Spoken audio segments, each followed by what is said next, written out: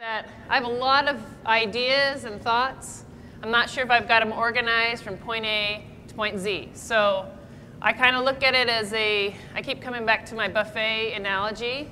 So go look at the buffet, pick out things that might work for you, try them, leave what you don't like on the tray, send it away. Okay? So you have to look at your team and find out what are their strengths and expose them as much as possible. Right? Okay? Picture this. We got a string in her belly button. It's tied in there real good. It goes around this pole, and it's connected to her belly button. Same thing with those two over there. All right? So they must move in conjunction together. Defense isn't one person making an adjustment. It's the whole team making an adjustment if you're working within a system. Okay? So kind of like that. So hypothetically, they did it pretty well.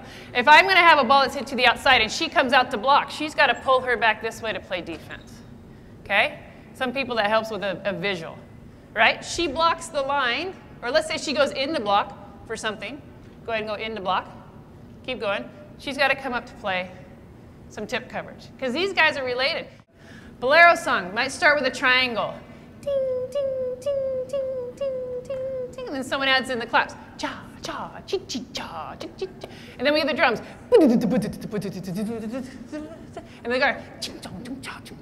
Okay, so the bolero song, and it builds. Okay? And then it comes back to the triangle again. Okay? One way to teach defense, I think it's kind of great, is to just add on responsibilities as you go. And she said sorry. You don't have to say sorry. Never say sorry. Unless you really meant it. Okay? So then what we'll do is add a third option. So now I've got my opposite in there. And let's have you run a red for now. Or backside or whatever you guys call it. Okay? So now we're going to add to overloading the left side blocker a bit.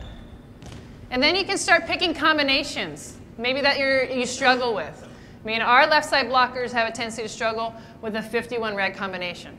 So I might start with that instead of the 51 hut. Okay? And then we just take different segments and build it from there. So that they can kind of get the movements down when it's kind of easy. You add a little bit more stress, a little bit more to think about. Keep adding to that a little bit. So they're building in increments instead of trying to take this whole picture and do it all at once.